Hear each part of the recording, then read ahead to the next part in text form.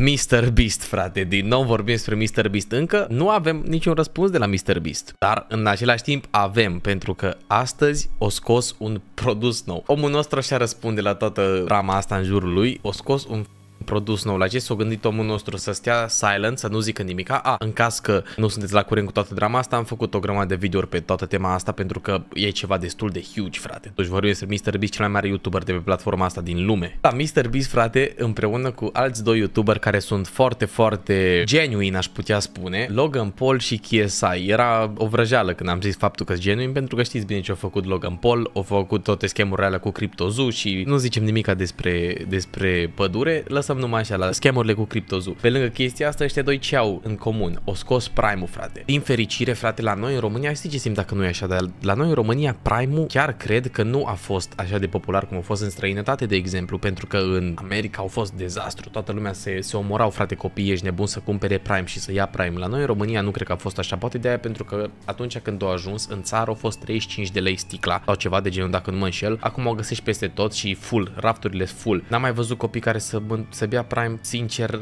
deloc. Nu țin minte să fi fost așa nebunie la noi în România cu Prime. Poate greșesc. Nu prea am de unde să știu ce fac copiii în ziua de astăzi, mai ales pe TikTok și așa, pentru că nu mi-apare content. Nu joc Fortnite, deci n-am de unde să știu. Chestia e în felul următor. La noi în România nu a fost așa de hype și sincer vă zic, poate că e un șoc că zic chestia asta, dar Prime-ul e de căcat. Mie nu mi-a plăcut absolut deloc Prime-ul, sincer. Nu mi-a plăcut deloc Prime-ul. De când a apărut, am încercat vreo 3 sau 4 flavore, dacă nu mă înșel. Nu le-am încercat pe toate pentru că după al doilea flavor pe care l-am încercat și nu mi-a plăcut, am zis că nu o să mai beau niciodată chestia asta, că sincer, real vorbind, îi dog și am mai pus mâna pe vreo două așa random. Vrute nevrute am mai reușit să pun mâna pe două. Nu cred că a fost voluntar, nu mai țin minte, în fine, oricum nu îmi place. Nu-mi place și nu o să-mi placă și nu prea prefer să beau așa ceva. Pe lângă chestia asta, Prime-ul, frate, dacă vă uitați la sticlele lor, sunt incredibil de colorate și au fost deja marketată, făcută pentru copii. Dacă un adult se duce și vede sticla aia de Prime, zice că ce dracu e cancerul ăsta, știi? De ce aș vrea să beau cancerul ăsta, să bag cancerul ăsta în burt? Dar în fine, Logan Paul și cu KSI și cu MrBeast, bine și înțeles, s-au combinat să facă un produs nou. Probabil că ați mai auzit de Lunchables. Lunchables este o cutie, cum ar veni, în care sunt mai multe produse diferite, și anume, nu știu, o pizza care poți să-ți o faci, pe lângă chestia asta primești o bomboană, ceva, nu știu, un candy, un chocolate bar, ceva de genul și un drink. Și Lunchables astea sunt huge, gen. Au 80 și ceva la sută din marketul de copii, dacă nu mă înșel, gen, sunt lider de piață pe snacks-urile de copii. Nu neapărat snacks-uri, că chiar e mâncare, chiar dacă e dog procesat, bine și înțeles, mai ales că vorbim de America, unde toată mâncarea e dog procesată. Lunchables dețin o mare parte din marketul ăsta. Și ce-o zis MrBeast, frate? Hai să mă combin cu Logan Paul și cu KSI să urăm marketul, pentru că așa au făcut și cu Prime-ul, dacă țineți minte. Gatorade deținea o mare parte din tot marketul ăsta cu refreshments, știi ce zic? Gen energy refreshments, care nu sunt neapărat energizante, îs doar o formă de energizant, așa, cu o grămadă de chestii băgate în ele, vitamine și așa mai departe, electroliți, whatever. Și ce-o zis să facă ăștia? Să ia toată porțiunea asta de market, cum ar fi Lunchables, și să-și facă ei un produs pe care să-l marketeze, pentru că ei au puterea, frate. MrBeast e huge.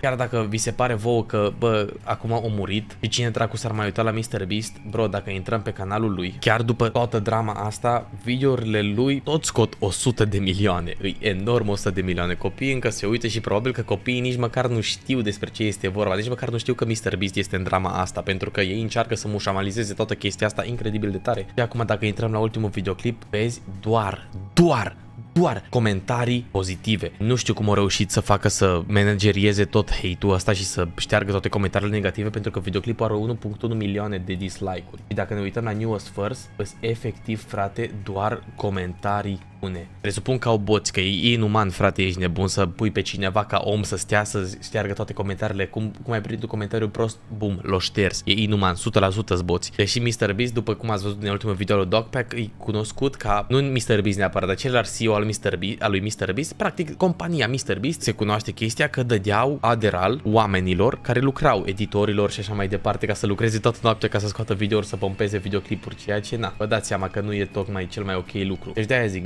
MrBeast încă în momentul de față este incredibil de popular. Și s-au unit și cu Logan Paul și cu KSI care au făcut Prime-ul, care au explodat, au acaparat toată piața de copii de pe tot globul. Aparent nu și neapărat de la noi din România, au fost numai hype-ul la început și cam atât. Și au zis să facă produsul ăsta care se numește Lunchly. Este efectiv Lunchables, doar că cu produsele lor. Ciocolată Feastables. Am vorbit în videoclipurile trecute despre Feastable, nu are rost să mai vorbim. Și Prime. Feastable Prime și încă o mâncărică. Știi ce zic? Care bineînțeles o să fie mega procesată ca să fie costurile cât mai mici. Și știi care e cea mai tare chestie? Că ăștia efectiv au copiat jet pe jet toată ideea de business, toată ideea de Lunchables. Pentru că au 3 chestii acum. Turkey Stack'ems, care sunt efectiv același lucru ca și la Lunchables și ăștia aveau gen biscuiți cu turkey și cu cheese. The Pizza, care e o pizza. Nu cred că pot să o numească pizza pentru că au pus-o între quotation marks, știi ce zic? Pentru că probabil este folosită de Lunchables deja, numai cum să numești o pizza dacă nu pizza. Și Fiesta Nachos. Lunchables au exact același lucru pentru că dacă intrăm aici pe site-ul ăsta, pe site-ul de la Lunchly, efectiv vedem, frate, ești nebun, comparație 1 pe 1. Site-ul se numește Us vs Them Lunchly. Vedem aici comparație 1 pe 1.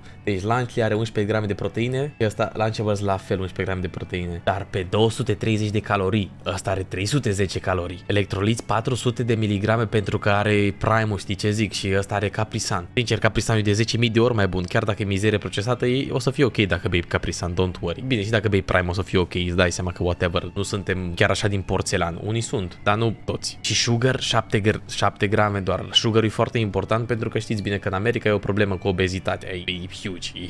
Graș rău, deci trebuie să se întoarcă invers ca să intre pe o ușă. După aia avem The Pizza. 12 grame de proteină. O pierdut aici, o pierdut. Îți dai seama că un copil îl interesează, mă frate, ești nebun proteina care o primește. Dar caloriile sunt mai puține și mai mulți electroliți, bineînțeles că Prime-ul e huge. 12 grame de zahăr. Și după aia avem Fiesta Nachos, aici au câștigat cu 2 puncte. E ok. Doar 10 grame de sugar per package. Da, nu știu ce să zic pentru că Prime-ul ăla e plin de sugar și la fel și Feastables, sincer, e plin. Hai să fim sinceri. Da, și avem aici poza asta cu ăștia 3 care KSI aici să mă bată arată. Ori îs 2 opțiuni pentru fața lui KSI din poza asta. Ori îl trece o căcare incredibil de tare pentru că a mâncat mizerile astea procesate și nu mai poate, îi constipat. Ori omul nu vrea să fie acolo, dar vrea să primească banii și să plece, știi ce zic? Una din două. Eu nu cred că KSI îi mai suportă pe ăștia, sincer. Banii ca banii, dar cam atâta. Și dacă intrăm aici pe poza asta de pe Instagram, ne uităm la comentarii. Fiți atenți aici. Those will see this and be like hell yeah, de la Big Mike. Tu ești omul care